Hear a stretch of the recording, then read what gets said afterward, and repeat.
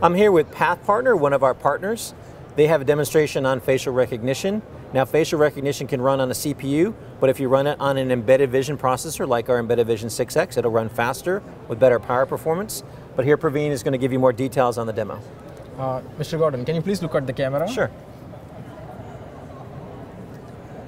Yeah, here we are demonstrating a low complex yet robust CNN model suitable for a face recognition problem. So here the key challenges are illumination, pose, occlusion, and expression variations.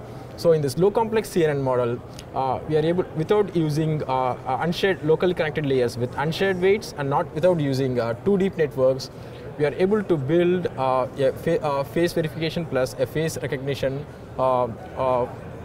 application using a CNN.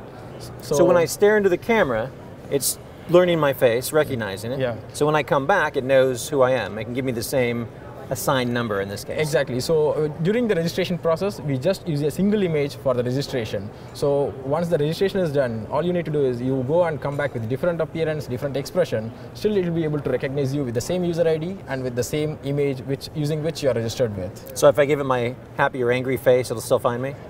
Sure, yeah, test sure, it out. yeah.